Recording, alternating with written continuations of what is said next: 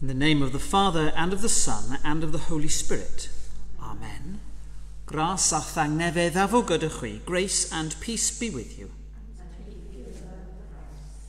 Well, good morning to you all. Welcome to our Eucharist today. Welcome to those joining us online as well. Today in the Church's calendar we give thanks for Blandina and her companions, martyrs in the early years of the Christian Church. Among the early persecutions of Christians, that at Lyon and Vienne stands out, partly because an account of it was written by survivors in a letter to the churches in Asia and Phrygia. The Christians were first excluded from any public place, then seized by the mob and imprisoned on charges of incest and cannibalism. They were tortured and sentenced to death in the arena, or, for those who were Roman citizens, by beheading. Bishop Pothinus, over 90 years old, was brutally beaten and died of his wounds. Blandina was a young slave girl who proclaimed under torture, "I am a Christian and we do nothing vile." She was thrown to the wild beasts, and after a lengthy ordeal was gored to death by a bull. The bodies of the martyrs who died on this day in the year 177 were burnt and the ashes thrown into the river Rhone, so that no relics should remain. In all, the names are known of 48 of these Christians who suffered such tribulation and fury as witnesses to their faith in Christ. And so today we give thanks for Blandina and her companions who gave their lives for the faith, and we offer this Mass particularly in thanksgiving for all the martyrs who down the ages have witnessed to Christ in that incredible and brave manner. Father of glory, holy and eternal, look upon us now in power and mercy. May your strength overcome our weakness, your radiance transform our blindness, and your Spirit draw us to that love shown and offered to us by your Son, our Saviour Jesus Christ. Amen. Lord, have mercy. Christ, have mercy. Lord, have mercy. The saints were faithful unto death, and now dwell in the heavenly kingdom forever. As we celebrate their joy, let us bring to the Lord our sins and weaknesses, and ask for his mercy. Heavenly Father, we have sinned in thought, word, and deed, and have failed to do what we ought to have done. We are sorry and truly repent. For the sake of your Son, Jesus Christ, who died for us, forgive us all that is past, and lead us in his way to walk as children of light. Amen. Almighty God, who forgives all who truly repent, have mercy on you and set you free from sin, strengthen you in goodness, and keep you in eternal life, through Jesus Christ our Lord. Amen. Let us pray.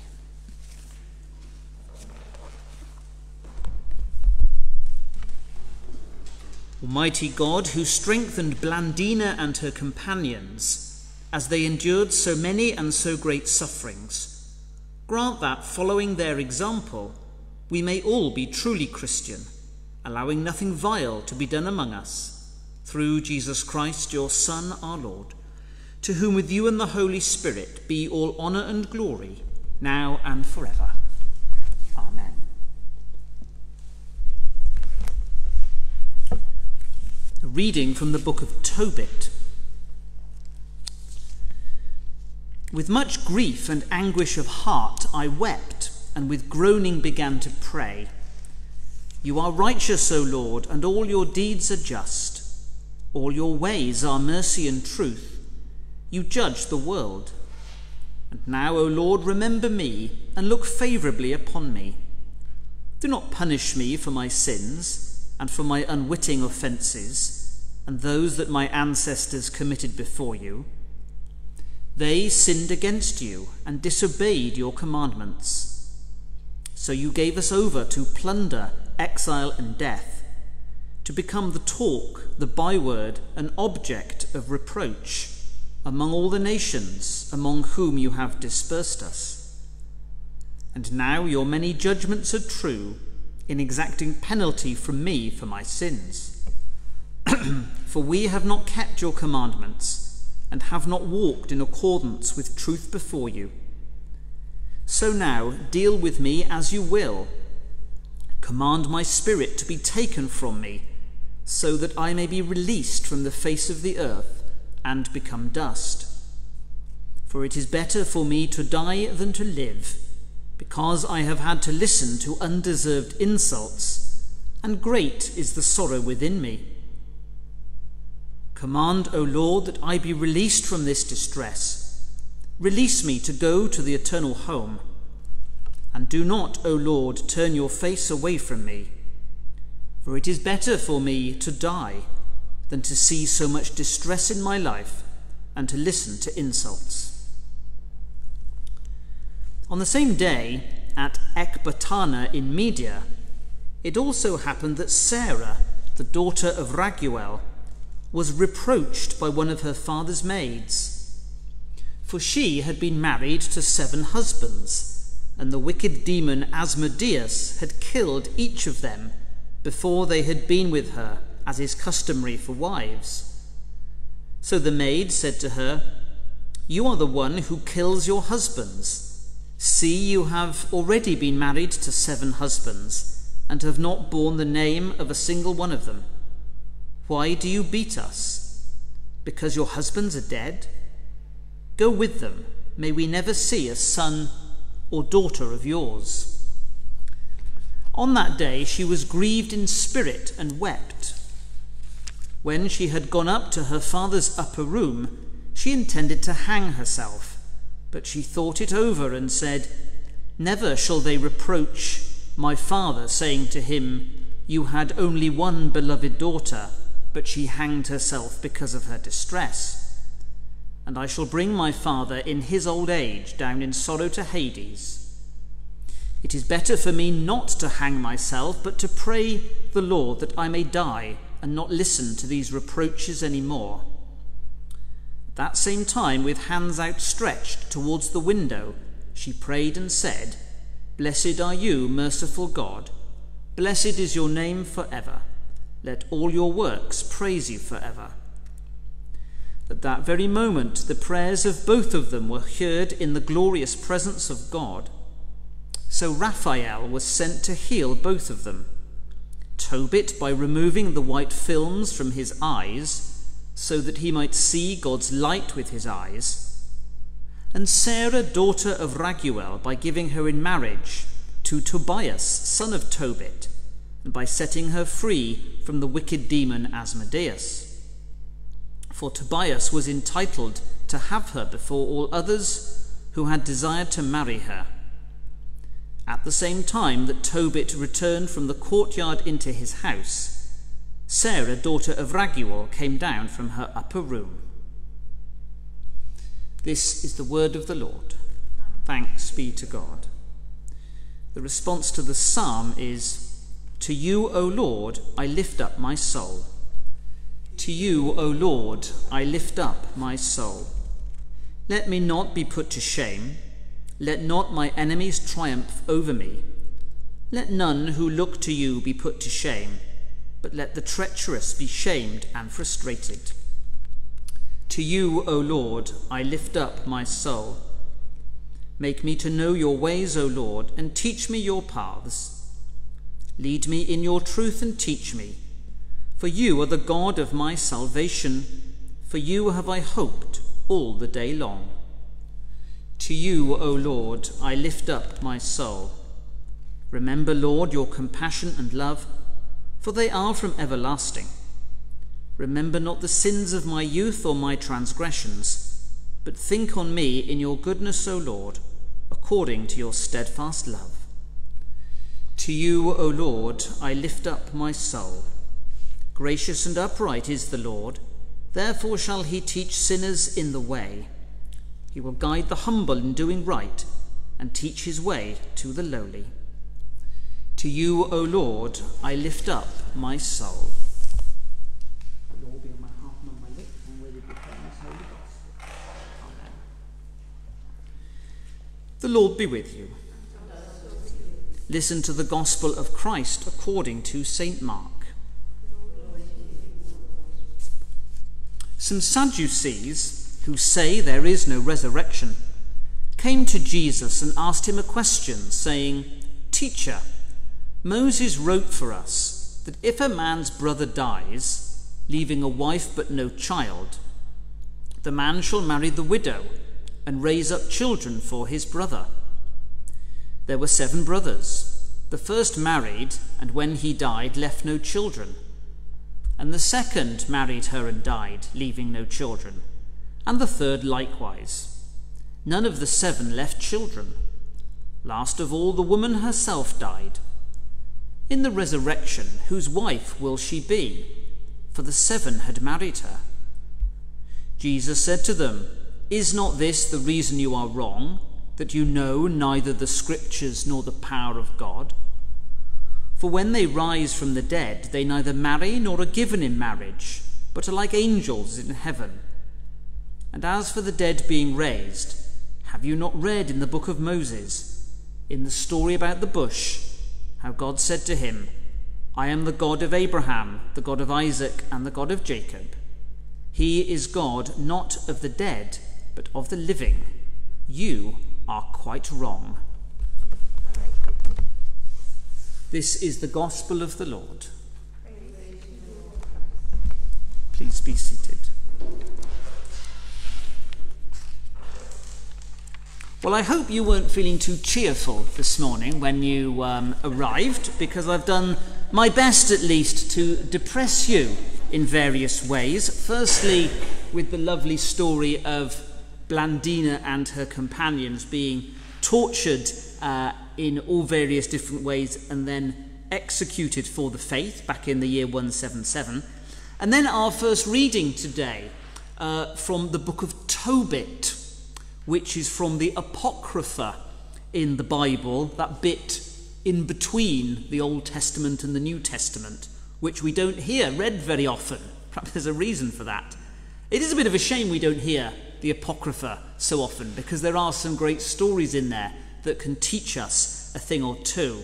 But the passage we heard today, again, was quite depressing in a way. We have the 2 characters, and I'll say a word about them in a moment, Tobit and then Sarah, both praying that basically they might die because of the troubles that they are facing. So it's all a little bit depressing, but I will be able to extract a note of positivity, hopefully, by the end of this short homily. But a little background first about why Tobit was in the situation he was in. At the beginning of the book of Tobit, we read that he is blinded in a rather bizarre way by having sparrows' droppings fall into his eyes. Now, how did this happen, you might ask? Good question. Well, Tobit was a righteous Jew and wanted to invite a poor person to feast with him at a Jewish festival, and discovered that, in actual fact, a Jewish person had been murdered in his city. So being a good person, Tobit decided to go and give this chap a decent burial. But of course, touching a dead body for the Jewish people makes you unclean. So Tobit had to sleep outside all night long in order to take away the uncleanness. And this is when the incident happened with the sparrows, and he was blinded for 4 years. And he becomes destitute because he can't work, and he's in a terrible situation. And this is what leads him to this prayer of desperation, where he asks God basically to end it all for him. Secondly, we have Sarah, who we're told has had 7 husbands. Each of them has been killed by the wicked demon Asmodeus, but her maids, Sarah's maids, are taunting her, saying that she has in fact killed all these 7 husbands, and she can't take it anymore, and she prays the same prayer. So as I say, it's all a bit gloomy and all a bit depressing, but what I think is interesting is that both of these people, Tobit and Sarah, despite the terrible situation they find themselves in, despite the despair that they're feeling, still turn to God in prayer.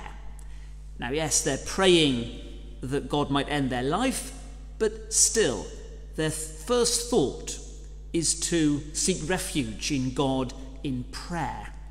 And we could have a whole topic, I'm sure, on what prayer is, but in part, prayer surely is what we see going on here with Tobit and Sarah. Prayer is about opening ourselves to God, about pouring our heart out to God, about being honest to God, about telling God what is really on our heart and on our soul.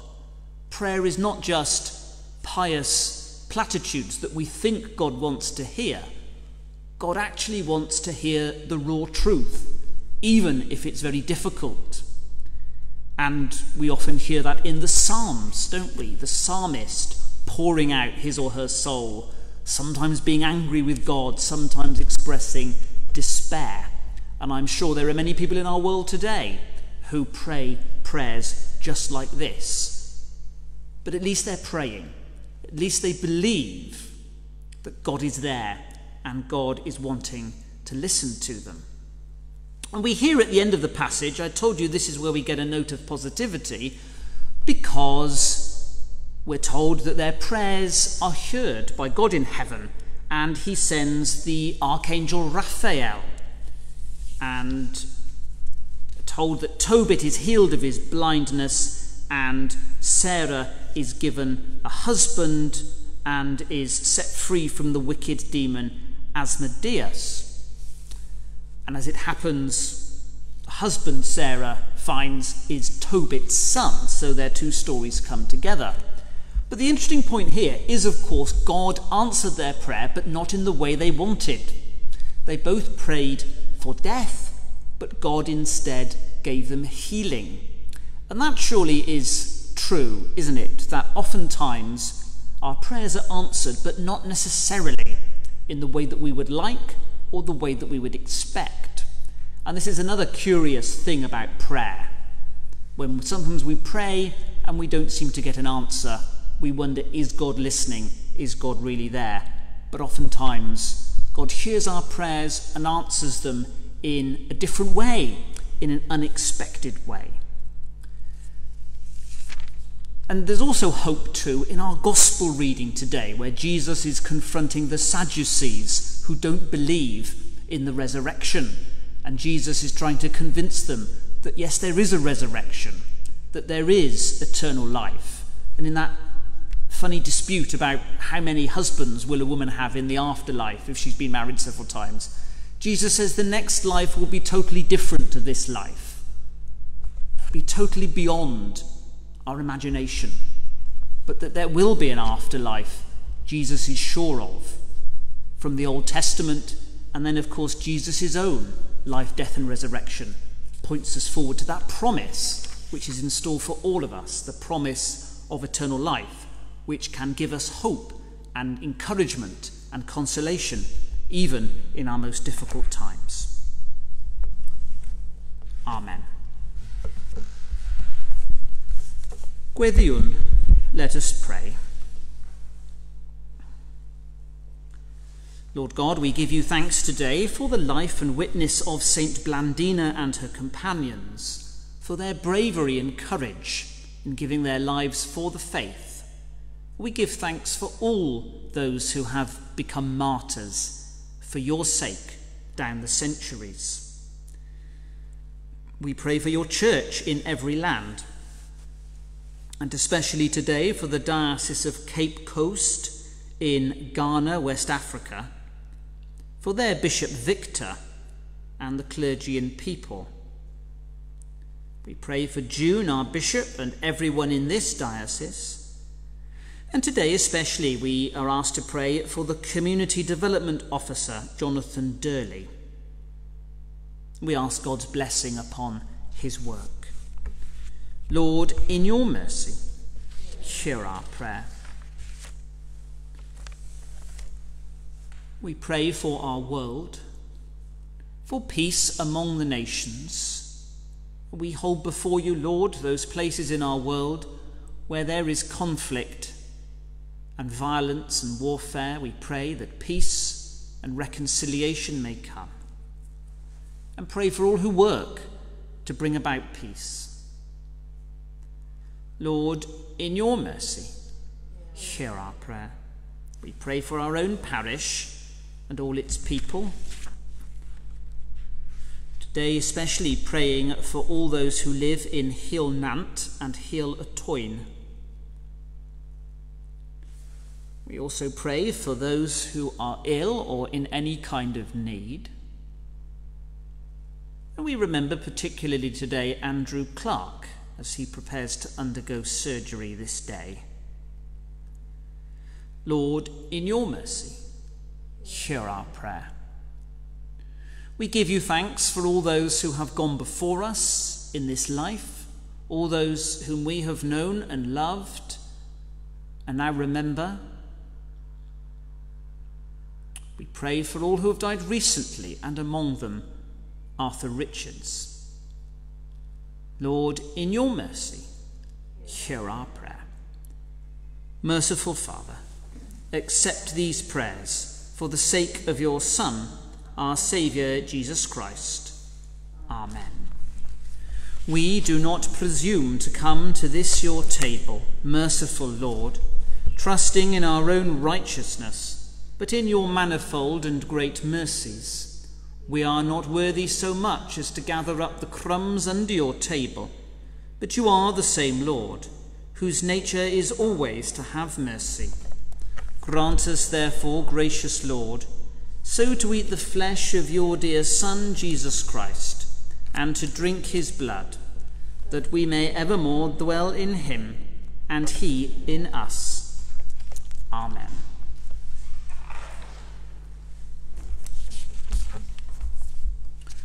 We are all citizens with the saints and belong to the family of God, through Jesus Christ our Lord, who came and preached peace to those who are far away and to those who are near. Tangnefedd yr arglwydd a fw gyda chi bob amser. The peace of the Lord be with you always. Let us offer each other a sign of peace.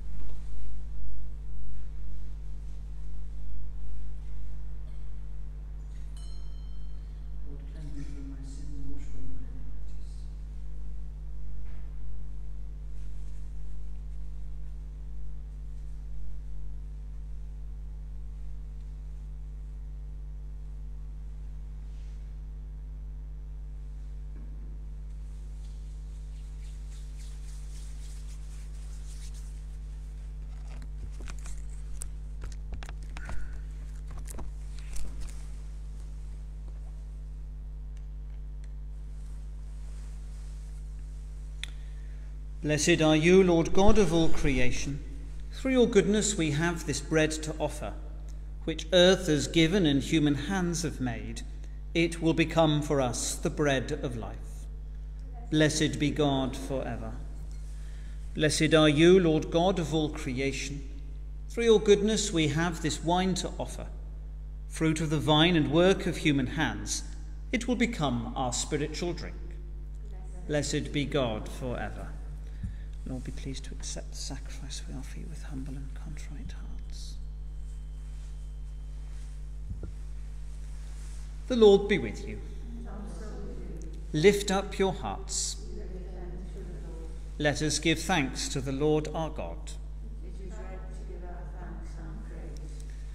It is indeed right. It is our duty and our joy, at all times and in all places, to give you thanks and praise, Holy Father, Heavenly King, Almighty, everlasting God, through Jesus Christ, your only Son, our Lord. Strengthened by your grace, your martyrs, Blandina and her companions, triumphed over suffering, laying down their life in faithful witness to Christ.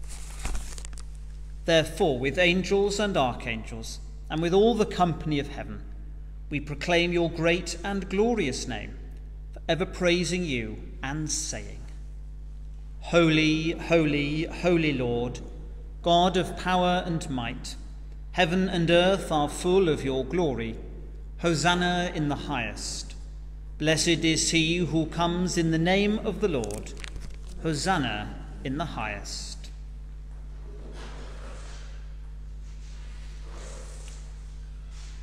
Hear us, Heavenly Father, through Jesus Christ, your Son, our Lord.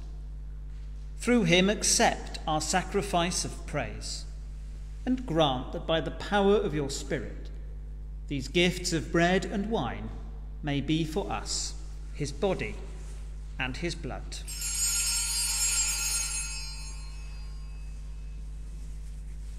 Who, in the same night that he was betrayed, took bread and gave you thanks. He broke it and gave it to his disciples, saying, Take, eat. This is my body, which is given for you. Do this in remembrance of me.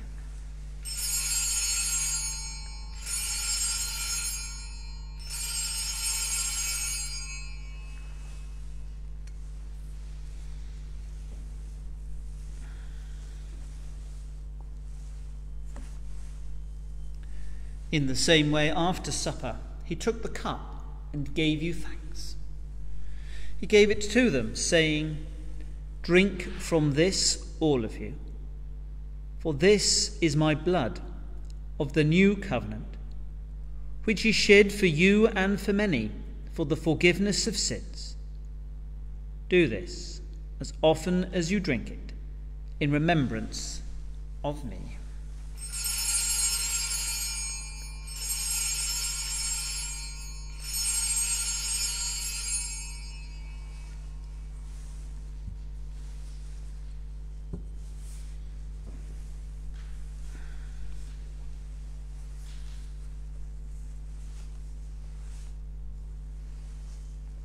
Let us proclaim the mystery of faith. Christ has died. Christ is risen. Christ will come in glory.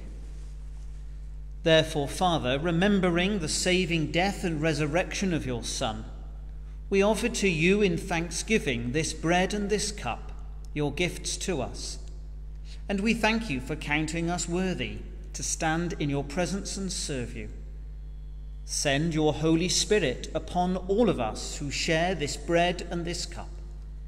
Strengthen our faith, make us one, and welcome us and all your people into the glorious kingdom of your Son.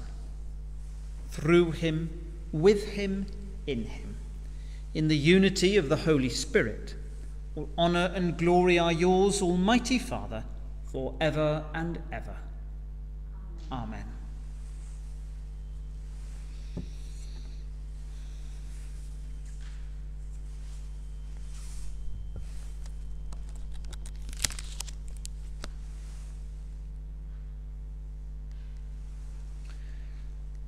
As our Saviour taught us, we boldly pray. Our Father, who art in heaven, hallowed be thy name. Thy kingdom come, thy will be done, on earth as it is in heaven. Give us this day our daily bread, and forgive us our trespasses, as we forgive those who trespass against us. And lead us not into temptation, but deliver us from evil. For thine is the kingdom, the power and the glory, for ever and ever. Amen.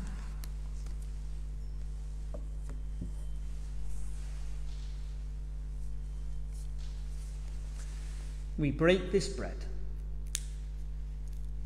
to share in the body of Christ. Though we are many, we are one body, for we all share in one bread. Lamb of God, you take away the sins of the world. Have mercy on us. Lamb of God, you take away the sins of the world. Have mercy on us.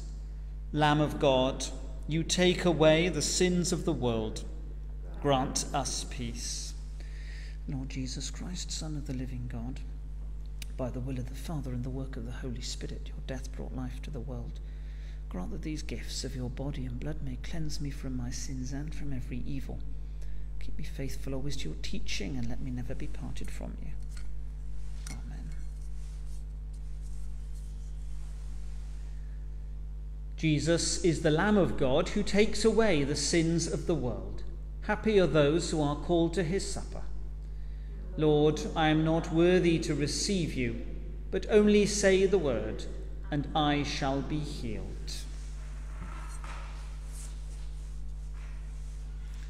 The body of Christ. Amen.